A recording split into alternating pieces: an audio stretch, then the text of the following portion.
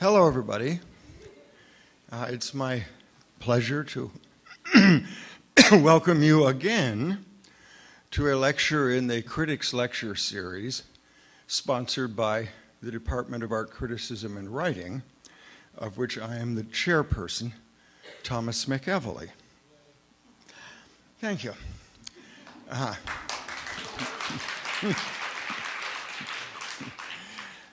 At our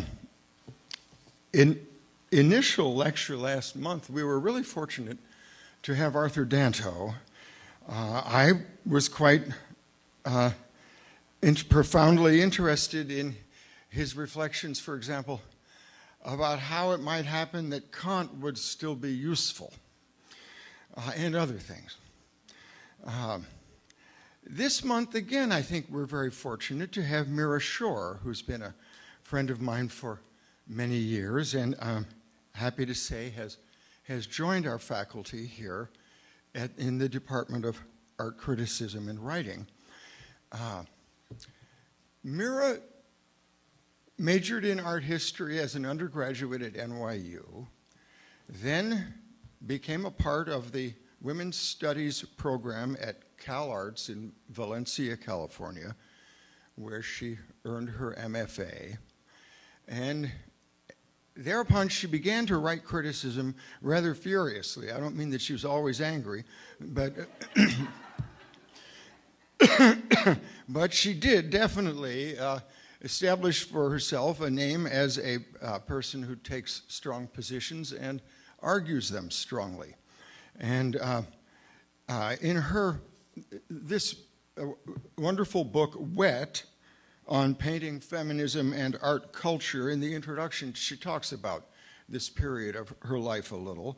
And she says that the art historical study at NYU and the Women's Studies program at CalArts were equally and very influential on her. And she describes her writings of that period like this. She said, the recipe could read as follows. Mix Hasidic Eastern European ancestors, European artist parents, a French education, New York School of Painting family friends, add a splash of H.W. Jansen, stir in a shot of Judy Chicago and Miriam Shapiro, a cup of conceptual art, simmer, and, before serving, pepper with critical theory. After a dozen years or so, Mira Schor, in conjunction with Susan B., who also is on our faculty, founded the journal Meaning, which became a very significant alternative journal for the times, that is the late 80s and early 90s, with the unusual premise that it was designed primarily to be a compendium of artists' writings, not necessarily of critics' writings about artists, though critics did sometimes write in it. It seems that its primary mission was to encourage artists to write and give them a place for their writings to find an audience, a place which, as they said repeatedly, was both without propaganda and without commodification. In 1996, Mira Schor and Susan B. stopped the publication of Meaning after 10 years, 10 very distinguished years, and subsequently they put together a tremendously impressive collection of writings from Meaning, which has been published by Duke University Press. Mira Schor teaches at Parsons School of Design, and I'm glad to repeat, she now teaches here also. Mira Schor.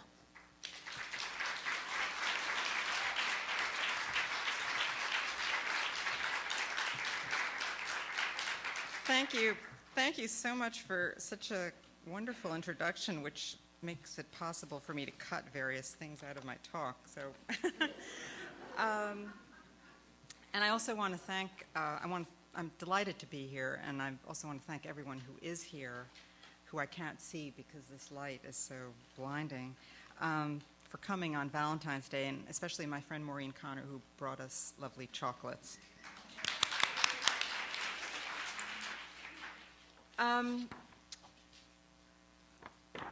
SVA put up this wonderful poster for my talk, and it was very funny to actually see it because Tom had asked me to provide a title and then a blurb that would go on the poster, and I wrote him an email about 2 months ago, and he ended up using it as the blurb. My talk will be about the opposite of the economy represented by the short blurb. It will be about how long it takes me to construct essays that follow paths of investigation suggested by an initiatory insight about art not directly related to market or media agendas or schedules. So once I saw this, which I just saw this week, I thought, well, now I hope I've lived up to what I said I was going to do 2 months ago. In the current issue of the Brooklyn Rail, and Joan Waltermath just arrived with a whole pile of them, there's an article that I wrote this fall entitled Work and Play, about political cartoon animations and political humor that come to me in emails and web links to sites like toostupidtobepresident.com and various other ones. I hope you'll check it out to see. They're all hysterical, and hopefully there'll be more this week. There already are, actually. I'll read the first couple of paragraphs of Work and Play. It begins with a quote from a New York Times call-out review. For the inaugural exhibition of its satellite location in Williamsburg, Brooklyn, the artist Emily Kotrenik is eating the wall that separates the gallery's exhibition space from the bedroom of its director. Video of her ingestion is included in the exhibition. She also removes some of the plaster and bakes it into loaves of bread, which are available for gallery visitors to sample. That's the end of the quote. What really matters, I mean really, beyond the rhetoric of it mattering, is having something to say that can truly reinvest familiar materials and forms with cultural energy. What makes something at least temporarily uncategorizable in relation to history and to ambient cultural language may require a self and other criticality that in some artists takes decades, not months, to develop. Yet now there is no time for the slow aesthetic growth that used to be one of the standard myths of origin of the artist. Meanwhile, every stroke, blob, or pixel has been analyzed, recycled, branded, as every trope has been trumped. The question is where to look for the work that really alters your world, not just the work that tells you why this world is so mutantly oriented to the commodification of tropes. Or, having had my methamphetamine, my hit of the latest rearticulation of the near past and the next modern, I need something I would describe as real food. I walk into a museum and have an intimate relationship with a random artwork from the past that suddenly speaks to me, if I'm in a museum that still allows for private experience. Or I take advantage of the exit conveniently gnawed open by the artist ingesting or regurgitating the possible toxic confines of the spaces of art, step outside, and turn to other modes of expression and cultural action than high art. This essay, Work and Play, is actually the expansion of the very last paragraph of a much longer essay that I was working on for the past couple of years, especially last summer, entitled Trite Tropes, Cliches, or the Persistence of Styles, with a last section subtitled Recipe Art. So it's sort of funny that there was a little recipe of who I am in wet, which I had proposed to the Brooklyn Rail because I feel a great sense of commonality of purpose with the Rail, and I really enjoy reading it a lot. The editor with whom I worked at the Rail, Joan Waltermath, very sweetly praised that original essay, and then she gradually urged me to focus only on the last paragraph, which was the positive section, and I was very happy to do so. However, the temporality of writing journalistically about the new means that one's own views can change more quickly than publishing schedules. When I wrote Work and Play in November, I felt hopeful that these cartoons were beginning to participate effectively in a great pushing back against the acts of evil that is our government. But by now, 3 months after I finished it, I feel more pessimistic. Anytime an essay is published, its thoughts are frozen in time. Whatever is bonded to the now quickly is superseded by the new now, so it is at best an artifact or a document. And then, of course, it changes so fast that since the day that I wrote that, about 2 days ago, something has happened that has enlivened the humor. And so now I'm feeling a teeny bit more, bit less pessimistic. All the more reason for me to regret the material that was not published. Only the one quote and 3 paragraphs remain of the longer essay in which I track 3 zones of conformity in art practice. It is what was not published, what does not get published, and why that I want to address tonight. I started work on tonight's lecture with a few words scribbled on a page. Criticality, time versus schedule, speculativity. I'm actually not sure that is a word, but I was thinking about the process of speculative thought as opposed to commodificative text. I'm working on a book in which nonconformism is a central theme, with a particular emphasis on how aesthetic, cultural, and political values one has been imbued with during one's life structure one in such a way that in relation to present values, one becomes nonconforming. I also sketched 2 circles representing the 2 main forces between which I feel I must navigate when I write. I named these forces for the fabled nautical perils of Greek mythology, Scylla and Charybdis, where the Ionian and the Mediterranean seas between Sicily and the Italian mainland meet. Both were once beautiful nymphs transformed by a god or goddess. Charybdis had stolen the oxen of Hercules and was turned by Zeus into a whirlpool whose vortex 3 times a day swallows the waves of the sea and anything upon them. Scylla was a nymph turned into a monster because of the jealousy of the gods. Either Poseidon's wife, or in other versions of the tale, Circe, was jealous of her, and she was turned into a monster with 6 vicious dog heads springing from her neck. She lurks in a cave at the top of a rock-faced cliff. At first, she was horrified by her transformation, but then she began to enjoy her anger and relish devouring passing sailors.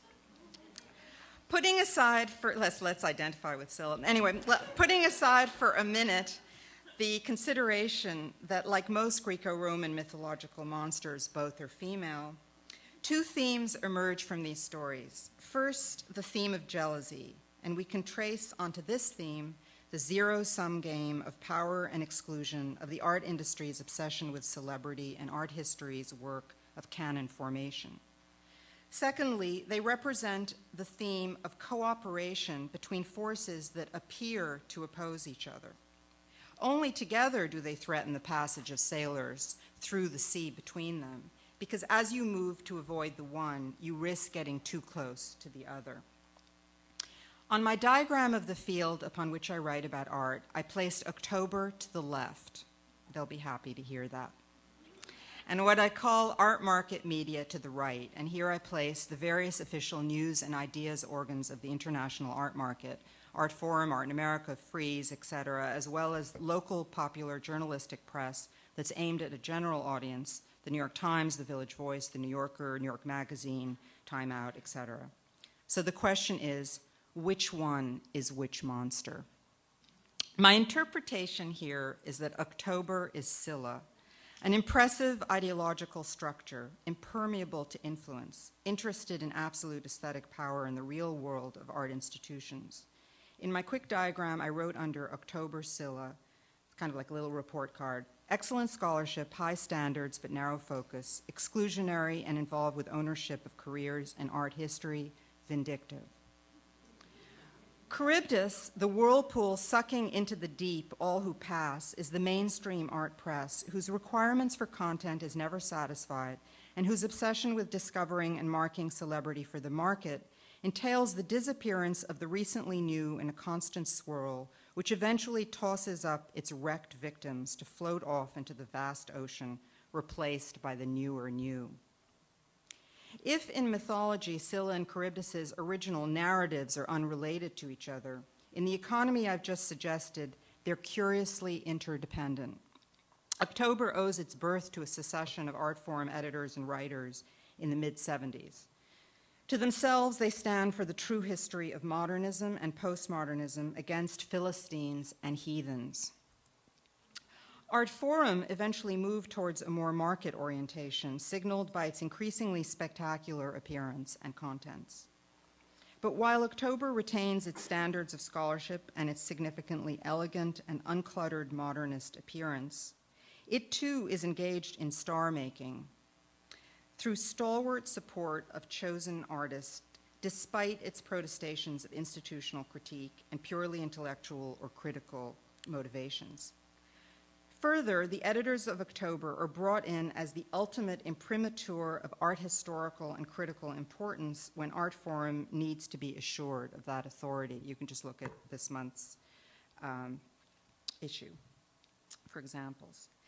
Now, these were more or less the geographical conditions of art criticism at the point at which I began to write about art, or in keeping with my initial nautical metaphor, set sail in my little boat on the sea of art writing. I started writing in the early 80s when I observed major changes in art and art theory, an absolute reversal of attitudes about studio process, and a reversal of values about feminism, which had just barely had a decade to develop into art. These changes were epitomized for me in the work of someone I'd gone to art school with and who was suddenly extremely successful financially and critically, that is, David Salle. No one was writing what I thought, although they might have been saying it in private. So I started to work on an essay eventually entitled Appropriated Sexuality, which is the first essay in Wet, about the misogyny of the depiction of women in Salle's work and the complicity of the critical apparatus that supported him. I began with no ideas about publication. I just wrote and researched. But as it came into its final form, I began to send it around to other artists and to various magazines. It was the subject of many letters of rejection from both mainstream and high academic journals that were quite informative about the parameters of art writing. At one point, it was actually accepted for publication by a middle stream regional art magazine and then dropped at the very last minute. Meanwhile, my manuscript had been shown to another writer who then published in the same journal a more wishy-washy text in which my ideas were vaguely alluded to as some feminists say. A typical example of the kind of balanced writing that is very common in much mainstream media and whose true agenda is the devaluation of opposing views. So that was Charybdis. A thoughtful rejection from October taught me one of the principal methods society deploys to deal with resistance. They tell you you're doing something wrong, even if you're right, even if they think you're right. They didn't like Salle any more than I did, but the enterprise of critiquing him must be approached with, quote, great caution. My error was in focusing on his representations of women because that was based on an erroneous essentialist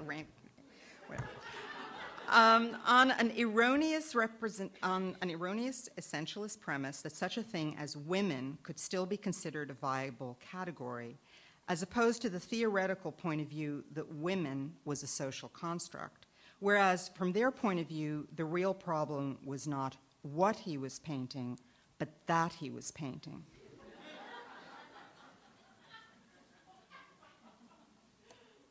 I tell this quite old story because this initial experience with how what I thought turned into something considered non-conformist and thus unpublishable in its true form, led me and Susan B. to decide to publish our own journal, Meaning. We didn't publish any ads. There were no reproductions, so the text had to be read, and so that authors would have to actually engage with visual artworks in their language, thereby foreclosing the most common relation to art magazines, which is just to check the ads and look at the pictures. We offered a space for artist voices within the discourse and welcomed nonconformist views and styles of writing. We didn't seek to stake a power position in the art world, but rather to suggest the existence of a lively and diverse world of creativity and opinion that power ignored. Meaning offered me the freedom to write at the tempo and the word count I needed and to write about what I was thinking. Because Charybdis Art Forum's supportive and dependent relation to the market is enacted in work rules and schedules that enforce conformism.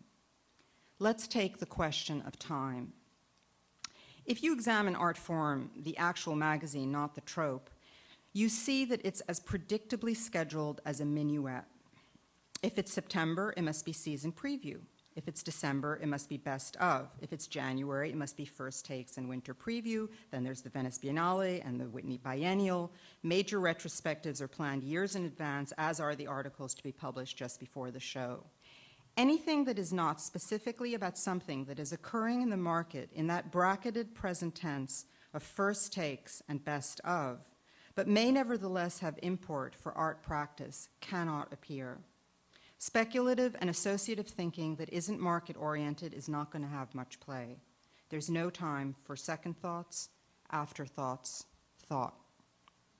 Time is also repressed at the level of space. Time is money, money is time and space. You can't run long, you're given word counts. For work and play, the rail gave me 2,000, and I ran long at 2,136. Now, word counts can be very good for writers. There's an important formal challenge in having to zero in on what you really must say. However, there's a limit to the effectiveness of that logic. Some things must take the time they must take in order for the full complexity of a point of view to be articulated. In meaning, we had no word counts. An essay was as long as it needed to be, not as long as we needed it to be in order to accommodate a commercial agenda. Charybdis also is unlikely to publish much in the way of negative criticism, especially since the editorial space is essentially bought back from the advertising space, and the advertisers, including most of the art world, obviously don't want truly negative criticism of their product. The question of negative criticism comes up a lot when art criticism is discussed. At a panel on art criticism at SVA in this room in March 2004, entitled The Crisis in Art Criticism, with Saul Ostro, Nancy Princenthal, Raphael Rubenstein, Jerry Saltz, and Katie Siegel, there was a general consensus that overall they favored writing positive criticism, citing as their reasons the importance of supporting work that they liked, especially given that their opportunities to publish and space for their writing was limited, so why waste it on negativity? But a distinction was not made between negativity and criticality. There may be aspects of contemporary artworks and discursive market patterns that must be discussed and analyzed, even if that analysis may be negative from the point of view of the market. I want to encourage curiosity and skepticism, not cynicism, which would mean just staying at the level of that sucks or it's all bullshit. This is just a micro version of the condition of political discourse in America today, where the dominant media format is sucks bullshit, and you don't hear longer format thoughtful criticism of the regime from the mainstream, while the rhetoric of the regime is that criticism equals treason. Productive criticality may call for hybridity of interests and references, and here some increasingly personal comments are in order. At the moment, it's particularly fashionable to bash October over the content and tone of art since 1900, modernism, anti-modernism, postmodernism, which was recently published by 4 October editors, Benjamin Buchler, Roz Krauss, Yves Lambois, and Hal Foster. Now, I have to confess to you that at $85 and about 10 pounds, I haven't bought it yet. But I have looked at it, and when I opened it up, having heard about all the negative criticism, I looked at one page and thought, oh, right, this is totally brilliant, and I would be happy if my students knew some of what's in this book. And yet, I'm sure that the critical views that I've read hold a lot of truth, which is they touch on familiar themes, excellent scholarship, yet obscurantist language, exclusion of popular culture, repudiation of visual pleasure in contemporary art, and a nepotistic circle of references. I was particularly amused by the similarity of title between Rob Storr's commentary in the November-December 2005 Frieze entitled All in the Family is the New Art History, a One-Party State, and Jonathan Schell's December 12, 2005 letter from Ground Zero in The Nation entitled The Fall of the One-Party Empire. Both speak of empire, and if anything, Schell sees the current Republican Party American empire as more unstable than Storr sees the October empire. This is not news to me. In my essay from the late 80s, Figure Ground, I referred to the October crowd as aesthetic terrorists and analyzed Buclow's critique of painting through the intersection of two texts about fluidity. French feminist psychoanalytic theorist Luce Irigaray's study of femininity and fluidity in Speculum of the Other Woman, with German historian Klaus Thewelite's description in his book Male Fantasies of the violence-inducing fear of flow embodied in women by the soldier male of the post-World War I Freikorps, thereby implying that there was a suppressed pathological aspect to Buclow's fear of painting's flow and goo that linked him to the underlying psychology of fascism. I always say, and I wonder that he doesn't really reference my writing. This interjection of these texts onto a critique that would never acknowledge them embodies one aspect of hybridity in action. So perhaps it will surprise you when I say a few words in acknowledgement of October's importance to me. Like Odysseus, who was able to avoid Charybdis's whirlpool because he could hear its roaring waters, but thus veered too close to Scylla, who reached down from her cave and ate 6 of his sailors, I pay very little mind to Charybdis Art Forum, but I am often enough really interested by things I read in October. In particular, many of the subjects Buclow returned to again and again are the nexus of material of the greatest significance and extraordinarily useful to me. Painting and the impact of National Socialism and the Holocaust on post-war art, among other subjects.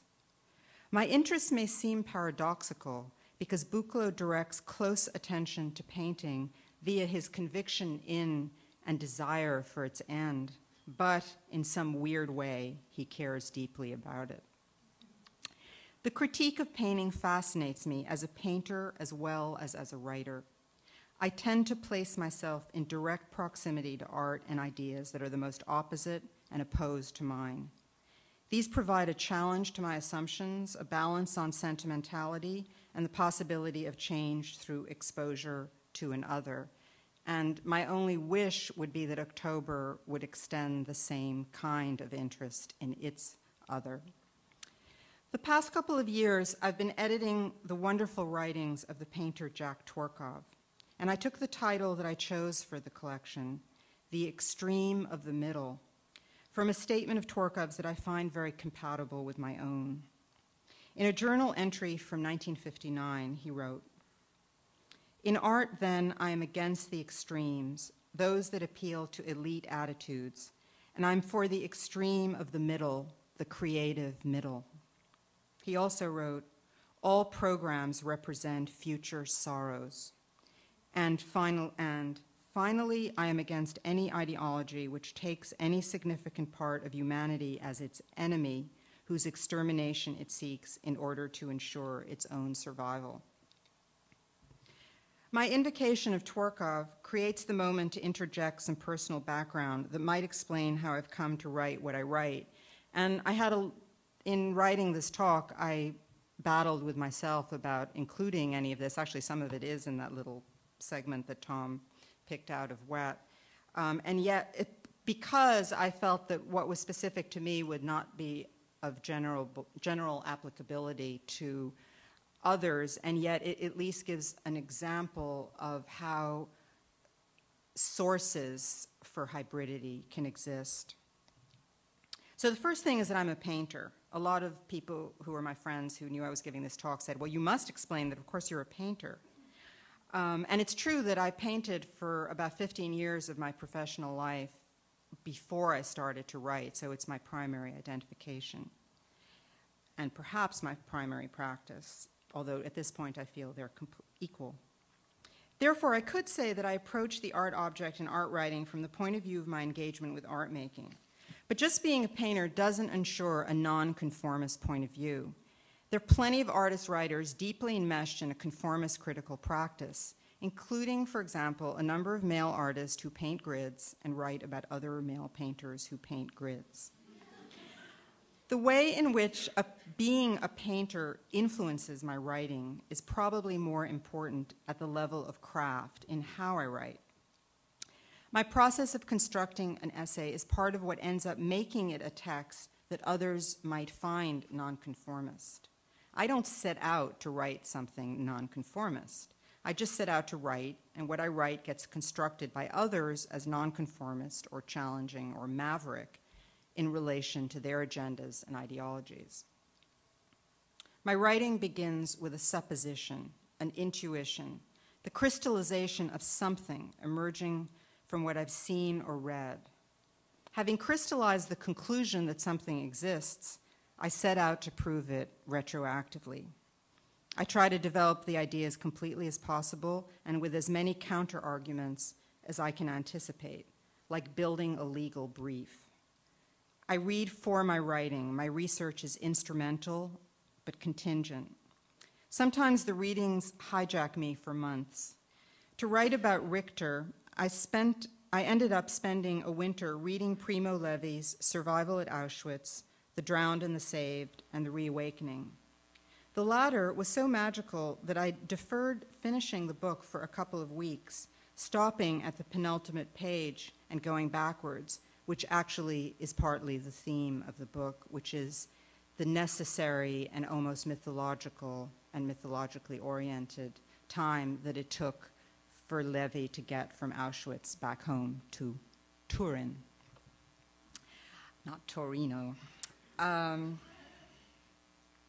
But all of this may show up in the text as a short quote or just a reference, even though it took perhaps several months or a year of deep intimacy with an artist's or author's mind. And my writing is an excuse and a vehicle for my own education. An essay also provides the final magnet for stray flickers of matter. A memory, an image, a word held in my mind for years finally finds a place for me to expel it from my mind into a context in which it can at last contribute.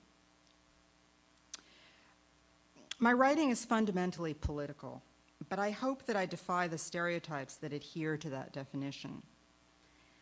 Feminist polemics may not seem congruent to reflections on the death of painting and the history of the Holocaust. It may also mean that an essay may take strange turns, like this talk. And that may be particularly challenging now when there's a desire for text to just tell you what to do and what to think, rather than accept that it may just have made you think, or even just made you aware that there is such a thing as a realm of ideas, which is what I would like to accomplish. There's some other personal instances of hybridity that help create my oblique point of view and methods. My European refugee parents. Their histories of oppression and annihilation induced in me a permanent sense of the utter realism inherent to paranoia. Also, they were artists, and between the two of them, their art carried unusual DNA from the point of view of a standard American take on post-war art. This is the part that is particular to me, so I don't know how useful it is, and yet I felt I had to say it. With roots in Hasidic tradition of devotion to studying text, hopelessly unrelated to commercialism. And both of them were immersed in the painting of the School of Paris, which was held in some suspicion by the New York School abstractionists, some of whom were my parents' dearest friends, including Jack Torkov. So from earliest childhood, I was at the same time imbued by what I later learned was an aesthetic system called Greenbergian formalism, and by an aesthetic that was completely foreign to it. These early experiences formed what has continued to be a complex relationship to modernism and postmodernism, especially because the first chapter of my own life as an artist was determined by my exclusion from that modernist school because of what I was interested in making art about when I was a young woman. That is, my experience of living inside a female body with a mind. And the aesthetic means by which I first chose to express this experience through autobiographical narrative, representation, and in small scale based on non-modernist art from the past or from other cultures, all of which were still forbidden at that moment. Barnett Newman long ago wrote the definitive reason why a visual artist would write. In his useful aphorism, an artist paints so that he will have something to look at. At times, he must write so that he will also have something to read. If I repeat that wonderful aphorism, it is with a twist suggested by the gender of the pronouns naturalized in Newman's usage. The abstract expressionists understood only they could set the aesthetic and critical terms for their work. I was a student in the feminist art program at CalArts in the early 70s, at the beginning of the feminist art movement, at a moment when it was thrillingly clear that if you wanted your own history researched, the canon of art history opened, your work shown and discussed according to its own premises, you were going to have to do it yourself. If I write politically, I don't write strategically. If I were trying to get in with power, it would do much better to conform, to drink the Kool-Aid, as I suggested in a joking subtitle for the talk. Think that everything that appears in the market is just great. Write positively about famous male artists, or stay safely in one or the other established feminist preserve. Instead, my writing and my painting are initiated by the clash of deeply held aesthetic, religious, and political values with art and ideas that I, at least at first, and sometimes finally at last, find hostile or irreconcilable to my own. Or, as Adorno wrote, the splinter in your eye is the best magnifying glass. I'd like to focus in the final part of this lecture on what didn't get published in the Brooklyn Rail, from trite tropes, cliches, or the persistence of styles and recipe art. Because the essay is long, I'll just pick out a few paragraphs and sketch in the rest. At the 2004 SVA panel on criticism, there was a barely expressed subtext that the crisis was a crisis of art, not art criticism. The most likely action on the part of mainstream media, whether Scylla or Charybdis, would be to look for the next star, the artist or art movement that would make everything better. In trite tropes, I've taken another direction, which is to look at the persistence and proliferation of cliches and tropes most pernicious at the initiatory moment of art school. To look for an art of non-conformist criticality in art, which would be more important than looking for it in art criticism, I look to the production of conformism in art education and other institutions. In the case of this essay, that first moment, that first fleeting awareness that something exists, and now I must find it, came during my service on a slide jury for an art residency program. And this is the first quote from Trite Tropes. Typically, during the preliminary round of a slide jury, jurors must look at anywhere from 4,000 to 8,000 slides in one day, in groups of 4 or 5 images per 15 to 30 seconds. Slide, slide, slide, slide, or in some cases, 5 slides, 5 slides. After the first few hours, things may get a little silly. Jurors can't help but notice patterns, some of them inane. One year, there may be an inordinate amount of paintings of pears. The next year, of sheep. When the 10th sheep appears, helpless hilarity may ensue. However, a fly-on-the-wall glimpse into and a deconstructive exegesis of such sessions would certainly be worth a year of graduate school. First, it would reveal the existence of an established knowledge base of art codes widely shared by jurors who are usually selected to represent disparate aesthetic and social views.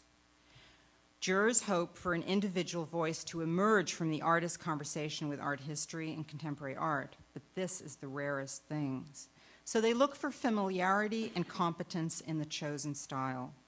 Jurors know the basic vocabulary and cliches of each genre. I'm taping the dog show, so it's the same idea. You know, they know what each little doggy has to have, you know, whether it's a pincher or a mini pin. The criterion is how well the familiar is deployed and articulated. They feel duty-bound to choose the best of styles they don't personally work in. Democracy does reign.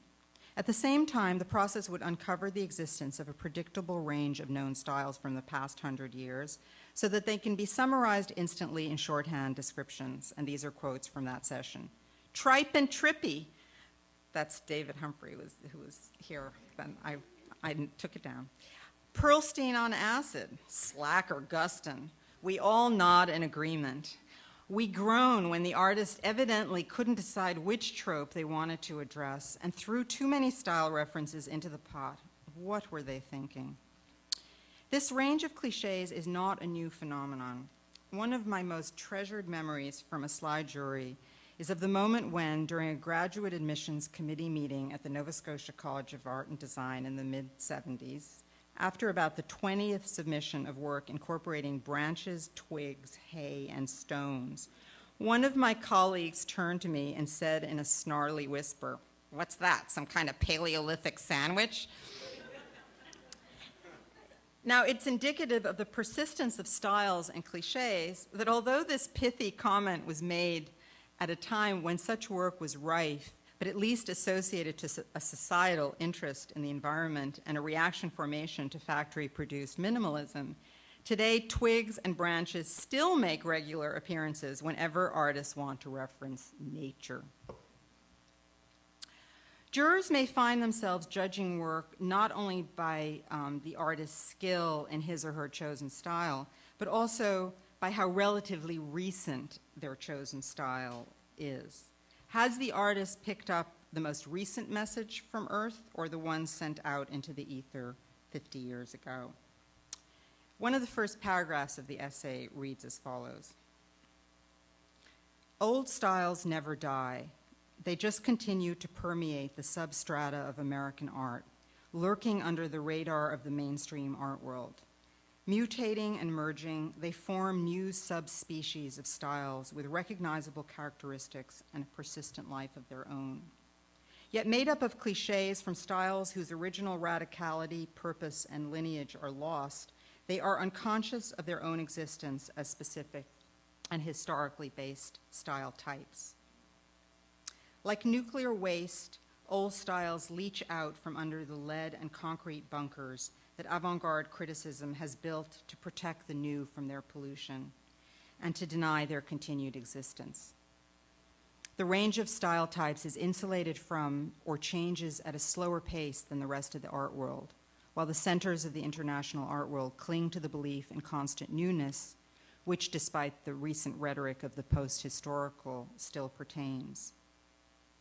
The 100th issue of October magazine was devoted to the concept of obsolescence as a potential site for resistance.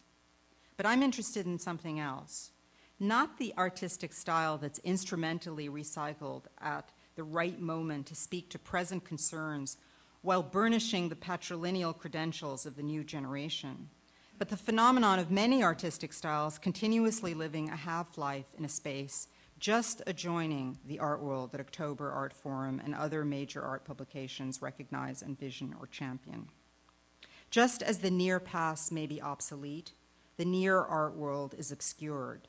But if it is just the dust that follows a comet's ball of ice, the tail of the art comet is much larger than its head, and there may be some value in studying it.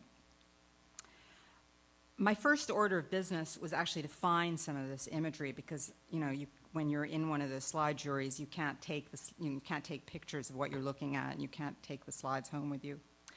One of the places I looked was the Artist Space File, the online registry, which offers a pull-down menu of 60 categories of styles by which the artist can self-identify his or her work. And I'll just read some of them to you.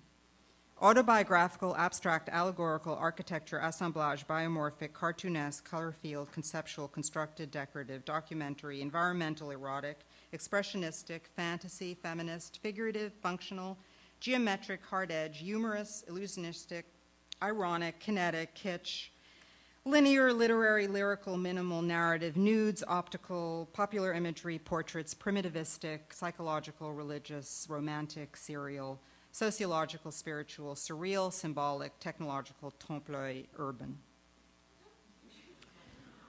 Artists are encouraged to cross-reference themselves when they enroll their work on the online file, so as to achieve the widest possible coverage in relation to the curators who may be searching through the file. Curators can find the work they're looking for through these pathways of labeling, but the system is also a recognition of the arguably rather depressing fact that artists can be, and in fact must be, pigeonholable in such a manner. The variety of choices masks an incredible process of homogenization. This works in tandem. Artists choose from the menu the cliched style most appropriate to their expressive needs and the few keywords that will define them, and curators go shopping for hard edge or didactic. They are shopping for artworks they have already imaged in their head, and they will find them since everyone participates in the code. Now, I have to confess, I collect tropes, stylistic tropes. It's what makes it bearable for me to go to the Armory or the Whitney. I'm trawling for tropes, looking for blurs or whatever I'm happen to be interested in. On the jury in question, we decided that a moratorium should be declared on family photos, cartoons, waifs, underwear, childhood dresses, blobs, and hair. But actually, all of these are recent and current tropes, and our moratorium pertained to the work that we did accept. But what I'm interested in is what we rejected: ahistorical, degraded, unconscious, and unnamed stylistic hybrids, many of which we see in other parts of our professional practice. Are there underlying meta-categories for these persistent styles? Now, I basically narrowed it down to two persistent style families: the popularity of surrealism and the continued struggle to adapt a desire for representation, particularly figuration, with the spatial flatness developed through the history of 20th century abstraction. I'll read a little from the section on surrealism. Surrealism's influence is paramount. It privileges an irrational, violence-oriented unconscious. It allows for figuration, narrative, for symbolism and theatricality. It fosters creepiness and horror. It appeals to and allows for the visualization of basic tropes of embodiment: fear of contingency, the body, death, sexuality, blood. It accommodates the desire many artists have to speak individual stories and the desire to speak strange and scary things, to be weird, that is particularly resonant to so much popular culture, much of which is itself an emanation of surrealism, horror movies, animation, etc. The narratives and images in our dreams have been fed into and back out of surrealism to such an extent that we experience our dreams as surrealistic art events. Again, what is so notable in the persistence of styles is the genericity of such tropes, the homogenization of quirkiness, so that the common phenomenon of throwing in extra symbolism in order to be creepier and more expressive than the next guy seems like an anxiety that also reads as false speech, a sense of the unimaginative hidden behind the excessively imaginative. The part about the desire to integrate imagery within abstraction led me to looking, for example, at a show in 1978, the New Image Painting, and also to look at images of what I call pictographic painting, which you see a lot of, which are generally like a sort of a flat background, maybe a grid, and then scratched in little pictographic pictures that have some recognizability, that owe a great debt to Paul Klee, for example. Predictability, historical iteration, and the lack of individual search are as, if not more, prevalent and intractable in work that is considered successful in the contemporary art market. The part of the essay that appears in vestigial form at the beginning of Work and Play in the rail is recipe art, which is about the most successful work in this paradigm and about the educational and art world systems that create and reward it. The essay is interspersed with quotes from art reviews in which I've emphasized the elements of recipe art that I'd been noticing for a few years. So I'll read them and I'll sort of boldface the recipe. Life-size Zamboni constructed out of rigid pale green insulation foam. Chandelier made of 14,000 tampons. Gravel out of Play-Doh. Self-portrait carved on an aspirin. Color field fresco in aqua toothpaste. Life-size figure in sugar cubes. Recipe. Something from culture, plus something from art history, plus something appropriated, plus something weird or expressive, equals useful promotional soundbite. The work is selected for review because it can be written about efficiently. It is not necessary to see the piece. The Jewish Museum exhibition Mirroring Evil provided classic examples of the genre, including Lego concentration camp set and Prada death camp. Two paradigms in 3 words are relevant to the mechanism. Buchenwald plus Coke can were enough to make the work memorable, sight unseen. This is conceptual art adapted to the market age. In 1968, Lawrence Weiner wrote, 1, the artist may construct the work. 2, the work may be fabricated. 3, the work need not be built. Each being equal and consistent with the intent of the artist, the decision as to condition rests with the receiver upon condition of receivership. All things being equal, when conceptual art was new or renew, given the precessionary model of Duchamp, it was not necessary to physically realize the work. The idea was the work. Now, in recipe art, while the verbal describability of the work may matter more than its physical manifestations in terms of its circulation through the media into discourse, the current conditions of receivership are such that it's apparently again necessary to make the work, contrary to the original radical implications of Weiner's formula, because this conceptual work is being done with the market as a goal. The conceptual quotient operates primarily as a marketing device.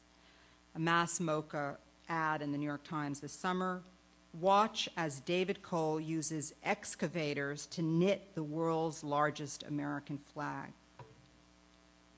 The major lineages that dominate the sub-styles I described earlier pertain to the top of the food chain of contemporary art practice. Surrealism continues to be a major influence, evident in the extravagant imaginary creatures populating Matthew Barney's Cremaster series, and the goth sensibility of many artists, the return of psychedelia, general fascination with a kind of Dungeons and Dragon teenage boy fantasy world in one variant, or a pseudo-cosmological fantasy world in another, fairy tales, narrative scenes from dark, lurid to cute, from Kiki Smith and Sue DeBeer to Amy Cutler.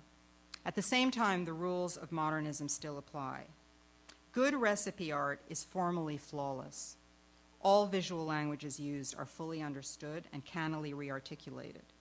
Their success depends on the canniness of the rearticulation, the knowing manner of juxtaposition. You always know what is being done to what is being quoted. In recipe art, there will be no errors of appropriation. Recipe art, sorry. Part of the source for the proliferation of trite tropes, etc., lies paradoxically in inadequate or non-existent early art education and in poor art historical instruction. And I'm just looking to see, how many artists go to the Met? How many people who are perpetuating surrealism have ever seen a Max Ernst or an early Dali in person? And even if people focus only what is in Chelsea galleries now, they may not even know much about the near past, what was in those galleries 5 years ago might have better luck being known if it was actually prehistoric. Or artists may not know the deep past of art. Who has time anyway? Thus they mine a shallow lode. This lack of historical knowledge makes people even more vulnerable to the lure of recipe art. It is so much quicker to learn an established recipe than to understand the history of food. Recipe art emerges from the complicity of some fine arts departments and schools with the values of the art world and art market. In fact, such complicity is a prerequisite for success for the institution, whatever its actual impact on art. Last year, one of the institutions that I teach at sent out a card announcing a panel on self-promotion for artists and designers, the brand called you. Students frequently express tremendous anxiety at the idea that their work displays any influence. The work was made to be incorporated into the market and the discursive stream of the academy. That its originality is homogenized is part of its ethos. It may be chillingly, even heartlessly proficient, but that proficiency is a good indicator that we find ourselves in the neo-new academy. Now, I see my students struggling to master these styles and tropes, leaving little time or will to question them. And those who master them easily have even less incentive to question what brings them some early success in what this year's Whitney Biennial co-curator Philippe Verne referred to on a recent panel as the art industry. He said there used to be a community of artists, then there was an art world, now there's an industry.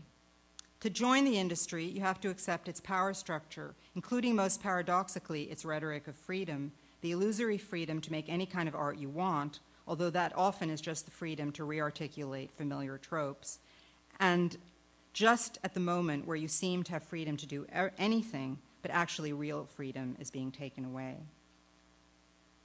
There's very little risk of rebellion when rebellion is itself purely spectacular within established models, always already co-opted, and of course even less risk for absolute conformity of mediocrity. Now, I find myself sounding as if I've turned against art, because to me it sounds like the sound of fiddling while Rome burns. But that's not a call for overtly political art, but for art made with something other than exclusive interest in the art market. For the future of art and culture, being trained to be swallowed up by Charybdis is a disaster. So what are my solutions, if any? Economic conditions make my solutions only dreams. If I could wave a magic wand or twinkle my nose, I would declare a moratorium not just on squiggles, images of childhood and hair, but on 6 years of art school and on cradle robbing by dealers and collectors, so as to give artists breathing space to grow up and test their desire to make art and figure out what they really want to make art about, not just to order from column A or column B of the menu of recipe art. I'd give the gift of time for wandering around the Met and MoMA until you could feel that you could make everything in there. Time to work or not work in your studio. Time to just take a walk, not just because you're going somewhere, but to experience the city or land that you live in. I turned the lights off on the reality show, The Art World. Last year, one of my students actually went to a casting call for Art Star, the first ever unscripted television series set in the New York art world, and that was sponsored by Deitch Projects. At this point, looking deeply at a Fra Angelico may be the only thing between you and insanity. The book I'm working on begins with the following anecdote. A few years ago, during a break from teaching, I was enjoying my favorite snack, a madeleine dipped in espresso. One of my students asked me what I was eating. A madeleine, I said. I explained that it was an important part of the history of literature, that in Marcel Proust's Remembrance of Things Past, the act of dipping a madeleine into tilleul released the totality of the author's memories of his childhood and the meaning of the work he was undertaking. Oh, my student said as he walked away, I learned something new today. About Proust, I said, hopefully, ever the pedagogue. About a new cookie, he said. My book is not about new cookies. The first several pages of Proust's Swan's Way are devoted to an extended, detailed, to the point of being soporific description of the mechanics of falling asleep. I thought that year of reading it out loud to my class. It would have been a kind of performance piece, but the slow pace might have seemed like abuse to them. Yet we all need sleep. We yearn for deep and restful sleep. Desperate, we skip the stages of experiences described by Proust and just reach for the Ambien. I too drink espresso and I reach for the Ambien. But the sleep that I speak of is not the anesthesia and hypnosis of the alienated participant of the spectacle. It is the regenerative sleep of open search and fertile dreams that can lead to an art of non-conformist criticality. And I don't care whether that art takes place within fine art or elsewhere, because if it happens in one place, it will happen everywhere.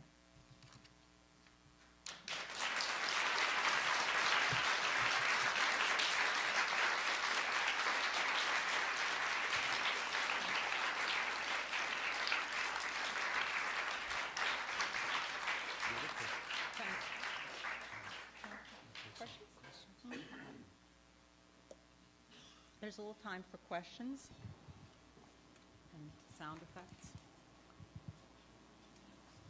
I didn't see you at all while I was reading. It was quite weird with the light.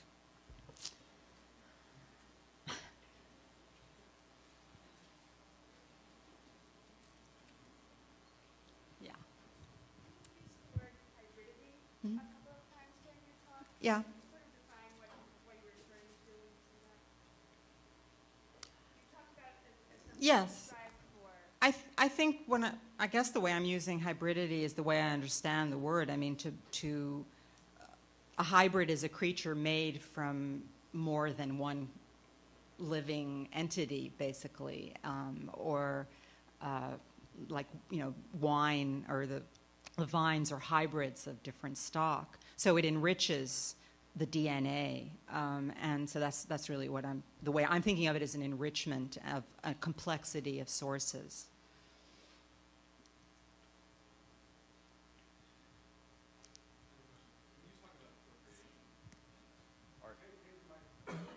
When you talk about appropriation and art being appropriated and sort of trying to make hybrids, how do you feel about Winckelmann's idea that truly great art comes from appropriation, and you can only make something truly great if you appropriate it and imitate something from the past and add a piece of your soul to it in order to make it something bigger than itself? Well, that's interesting because actually, as an artist, I learned a great deal from the movement appropriation art and from some of the mechanisms that I learned from it. It liberated me from certain aspects of invention, and it provided a way of really being in touch with things that were happening in the world that I could use in my work. The kind of what I'm referring to in recipe art is a kind of endless loop of appropriation of trite tropes. So it's absolutely the opposite in a way of creatively using appropriation to piggyback important ideas of your own in work. That's really what I hope that answers it. I don't know if it would answer Winckelmann, but.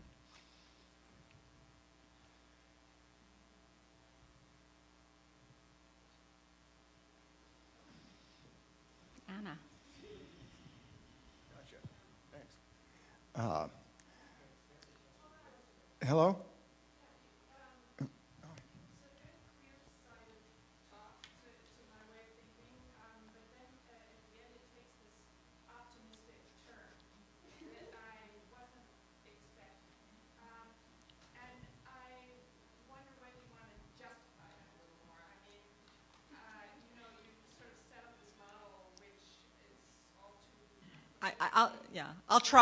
I'll do the opposite. I'll trouble it, you know, yeah.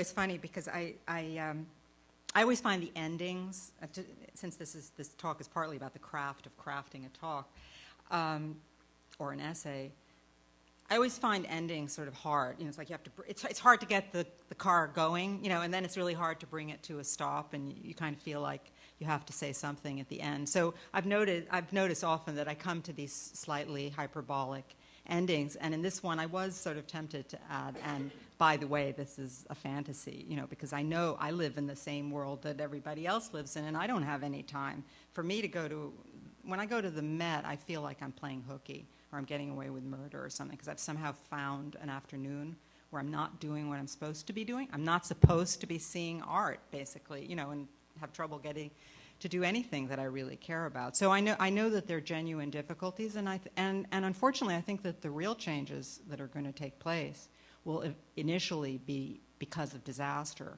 So because I think that the country it seems like it's most likely going towards a crash, for one thing. I mean, an economic crash, and an economic crash is going to transform the premises of the art world and of who gets to make art and what art is. And at the very worst, we would find ourselves back in the 30s, which is actually, in that moment of utter poverty and anonymity, is the germ of the great moment of expansion of American art. So that would be the realistic view, which is a very pessimistic one. So I definitely said this is if I could wave a magic wand, I would give myself the treat of being able to sleep and to lay fallow and to produce in a way that was not, functioning by the strictures of the market. Is there a lesson there in the importance of doing some form of utopian thinking? Yes, it's better to remember that there once was something, or to look forward towards something that could be good. And in an odd kind of way, I feel like I find myself thinking, the Enlightenment really wasn't that bad. There's certain things about the Enlightenment that maybe we could actually look back to. It's a funny thing because one thinks about it from so many different angles. Suzanne?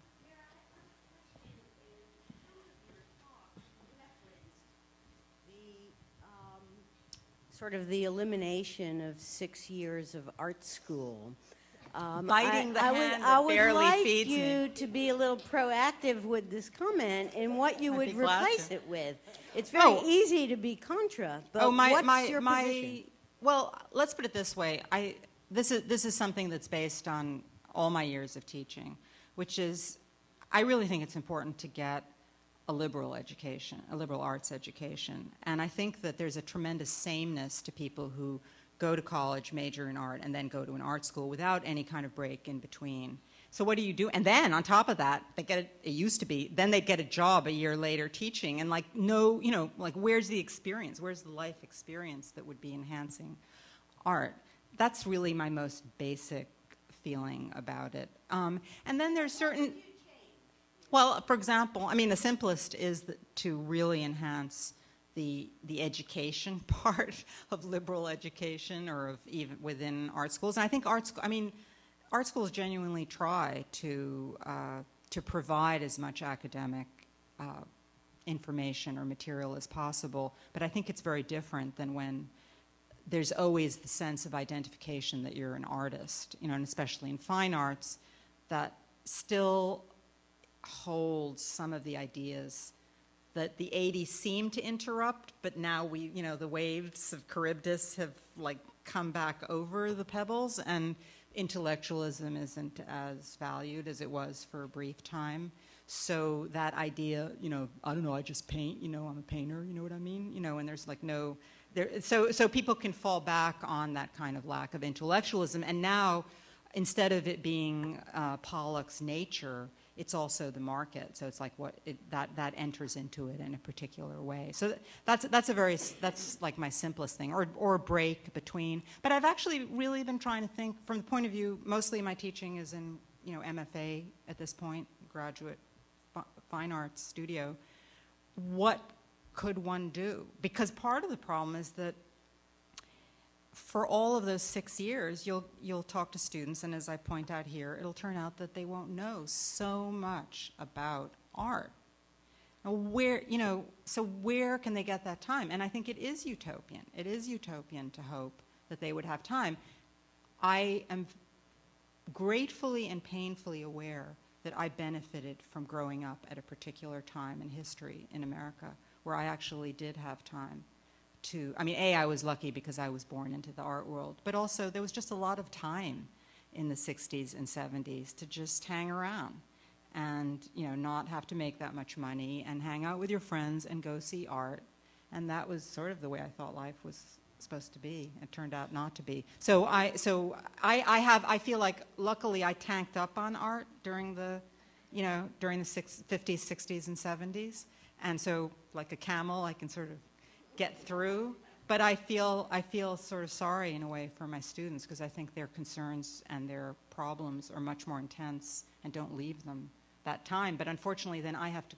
I'm not criticizing my students, but it's more that when I go into the art world, I'm looking at art that was just made by students who are coming off that very, very thin, narrow, anxious surface.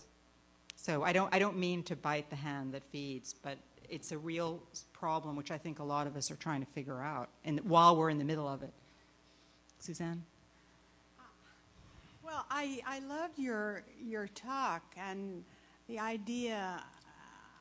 I mean, I would like to see what you're like. I mean, a coming counterculture, criticality in all senses. But I'm a little baffled by your most recent responses because you're a teacher. I mean, if you find ignorant students, which we all do, assign them to read. I do. I do. I mean, assign them.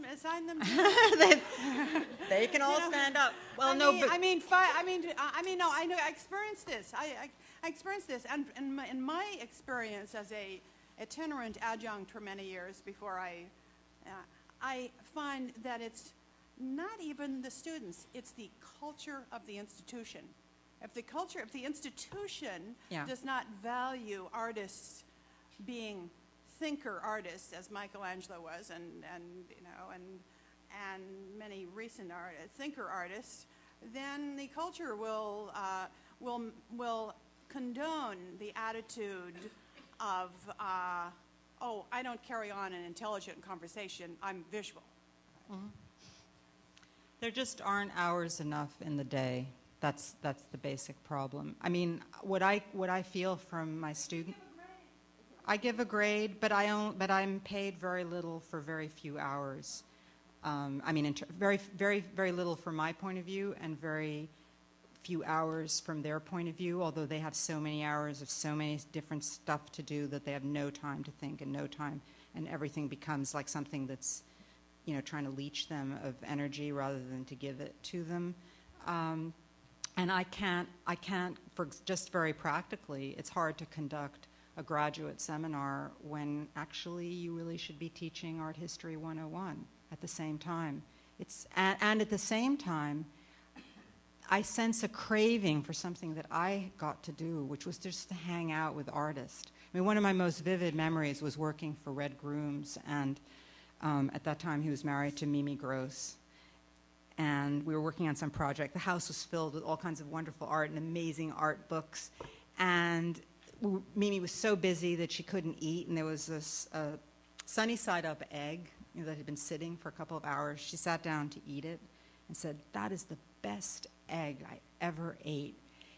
That moment happened. That's one of those moments on which maybe someday an essay can, it'll find its place. But it stayed in my mind for over 35 years. Because it had to do with this richness of culture and practice and just hanging around in somebody's studio. Who has time to do that now? I don't even have time to have an assistant because I'm so busy and there's no room to put one, But I mean, that's very different than just how does somebody live? How does somebody live as an artist? Those are the most basic things. And, 3 hours a week, forget it. Sheila. As usual, it's an amazing diagnosis of where we are. And I just want to follow on this time and follow this comment you made about your experience with the egg. I think one of the biggest problems, and it's related to time, is also developing a culture that embraces anonymity.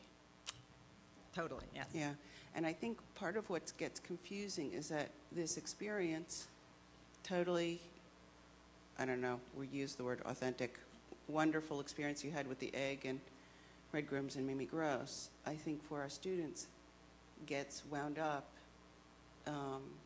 with this notion of glamour of the artist.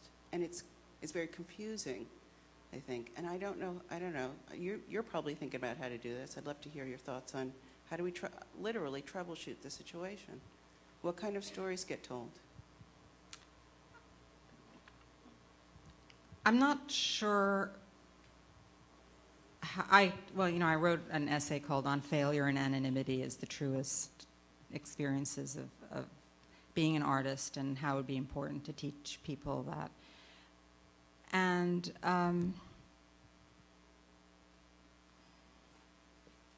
I can't fathom the kind of obsession that I don't really understand the obsession that some of my students have with Warhol or whatever. But one thing is for sure, the factory, or various things, were actual living entities which were to some extent practiced or enacted in a relatively anonymous culture compared to now.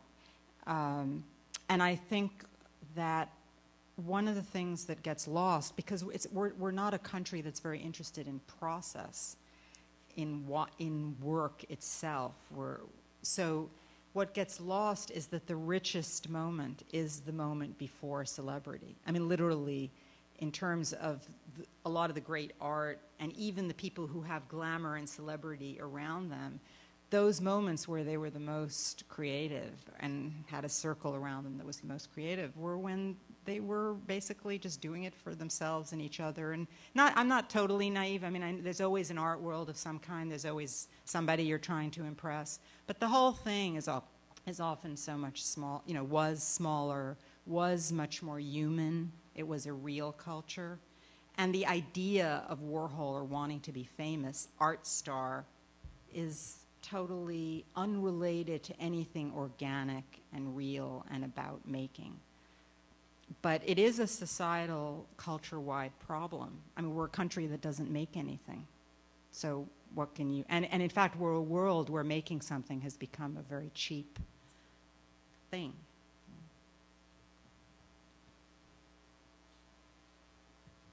Hi. Actually, I have a friend who got into the art star thing, and he's a good painter. And yeah. Did they actually, he's a good painter. Did they do the series, or the series never got picked up? I don't know. He got followed around for a while with a camera. They just had the opening at Deitch a couple nights ago. Oh, they did? Now Mm-hmm. it's going to be played, I guess, this year. But anyway, he's a good painter. So, okay, in Critique the other day, I'm a painter, and we go to Cooper, but that's okay. I found myself... So I'm showing these paintings, and I found myself, I'm like, okay, well, these are feminist paintings. So I find myself fighting with the other smartest girl in the class about how, if they're feminist or not. Uh-huh. And I was shocked, because I was like, well, fuck, I'm a girl. I'm telling you they're feminist. We don't know what feminism looks like these days. How can you fight me about this? Uh-huh. So I was wondering, what is your particular criterion for art including feminism in this day and age? Whoa. Good for you.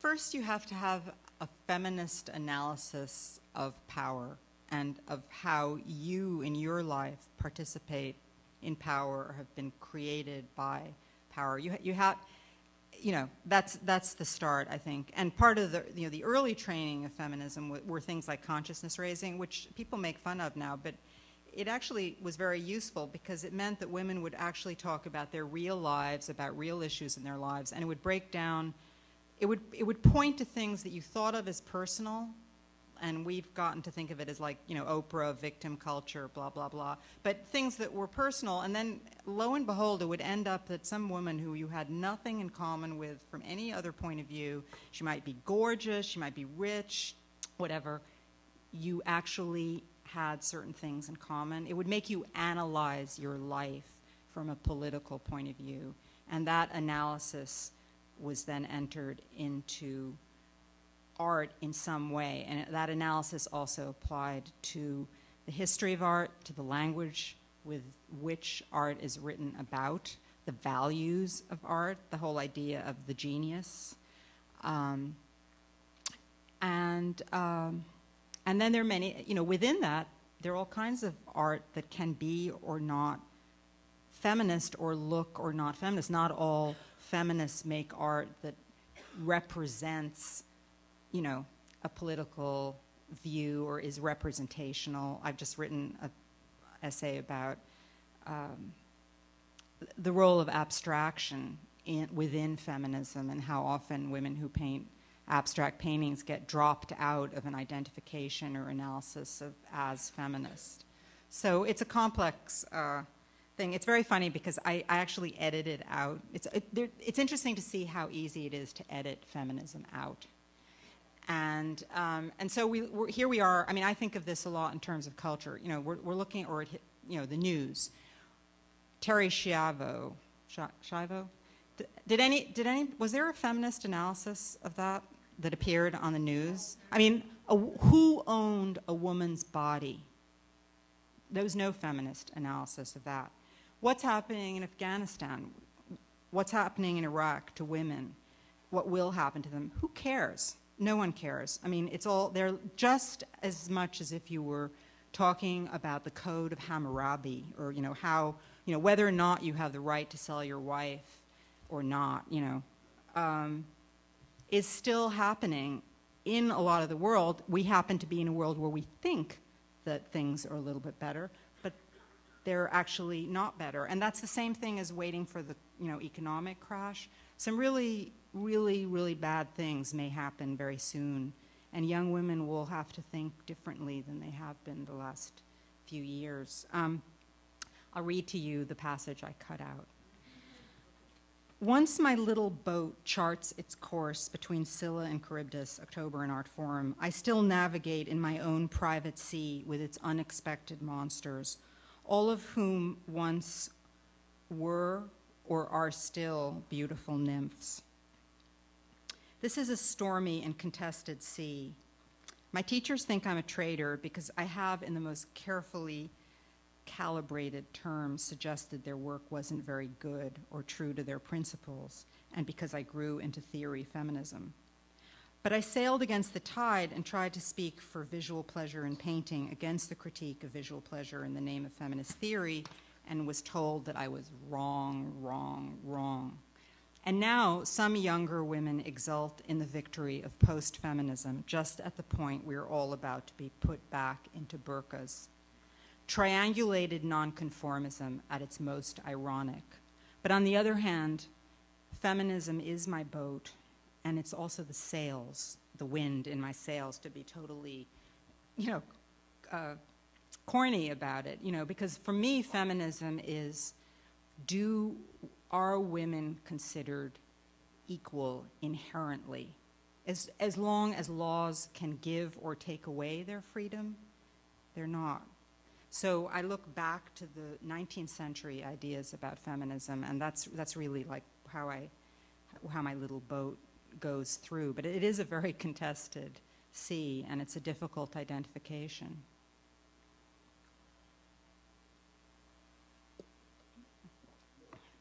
Jack. I've heard a lot. I mean, you've covered a lot of really good points. I've heard a lot in terms of optimism. I've heard a lot in terms of pessimism. It tends to go both ways with you. Yeah. Which is all good and fine. I'm sure there's a lot of young artists in here tonight. You spoke about the marketplace somewhat, at least an allusion to it. What's your advice in terms of, for young artists, in terms of survival? Considering all that you've said and all the points that you've covered, I mean, what do you offer as advice to the young artists? I think my advice in practice is, in terms of what I teach, is on the one hand to be, my time is up. Bye. There is no solution. No, I think on the one hand, I really feel that people have to be intellectually awake. And so I stress the importance of reading text and having some historic sense of history. And at the same time, and this is where there's a little bit less time, but it is part of what I teach, who are you? You know, think about who you, like to try to develop roots that are deep enough so that you can withstand what's going to happen when you leave school, how you're going to continue to be an artist. You have to have some sense of really who you are, who, your background, your family life, what you love, what things you can bring into your work. And so those are the basic two directions in which, you know, my teaching goes. I don't do that much actual studio teaching, but then sometimes I'll have a very surprising encounter. I'm looking at one of my students where suddenly I just talked to her about stand oil, and she said, this is a very surprising direction that this conversation has taken. But that was really to talk about the pleasure of studio life and the knowledge base of how a painting gets done. You know, so and that's why so much time is needed, because it's so complex to be an artist and so hard to be an artist. And as the daughter of artists, I mean, certainly my mother did not want me to become an artist because she knew how hard it was. You know, it's a tough field. So anyway, so everything, you need everything. You need to know everything. And it takes, in reality, many, many years to know even a little. And that's why the speed of our art world and our culture is so dismaying, because I don't think people are evolving at the speed at which the culture has evolved. You know, I don't think the human brain has evolved to that speed. Thank you very much. On that.